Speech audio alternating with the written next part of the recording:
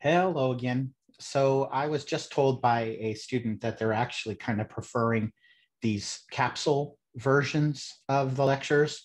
And so that's enough for me to know if there's one student that likes it, chances are there'll be more than one.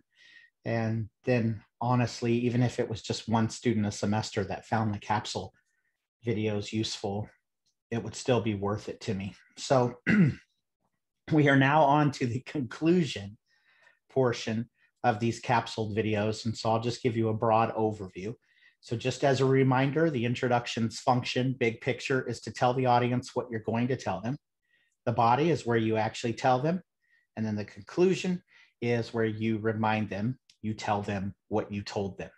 So in there are going to be three main parts to a conclusion in pretty much any speech, four main parts to a conclusion if you're delivering a persuasive speech.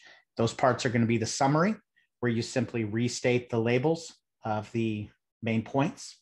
There will be the tie back to the open, which I used to call the close with impact. So if you've watched these lectures online, you will see maybe that it's called close with impact.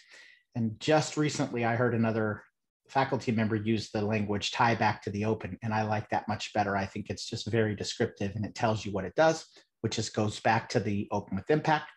There's a call to action if the speech is for a persuasive speech, and then there's the memorable line. So remember, it's a memorable line, not a memorable paragraph. So the three main parts always: summary, tie back to the open, and memorable line. If it's a persuade, you also put that call to action, which generally happens after the tie back. Okay, I hope that helps. That's the overview. The upcoming speeches will give you much more detail on each one of those parts.